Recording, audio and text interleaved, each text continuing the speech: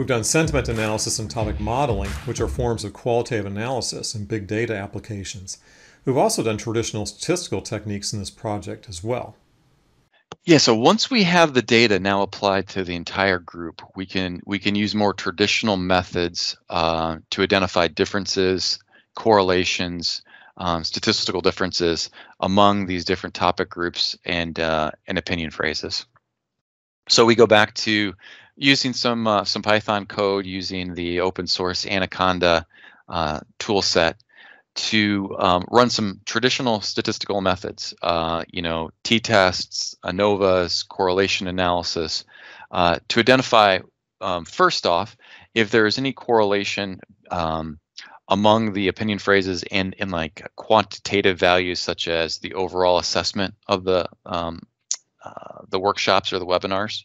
and then to look at any differences among individual topic groups in their sentiment, so that we can gain insight from that. So we use some traditional methods, comparison of means using Tukey's adjustments, so that we can compare, for example, this would be the negative comments related around artifacts of the training. We would compare that across all of the other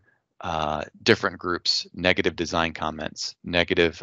effective presentation, interaction, and we look and identify how many of those are different from one another and how many of those are the same. And walking into that, we would assume that the negative comments from the questions that we're asking what could be improved would be statistically different than those that we're asking what were the great things or the things that were presented very well in the presentation. And that is the case in most of these analyses, that the positive responses and negative responses are statistically different from one another. But at this point, we've translated those models into numerical values for level of sentiment, level of agreement with the topic, and now we can use those continuous values to do traditional statistical analyses.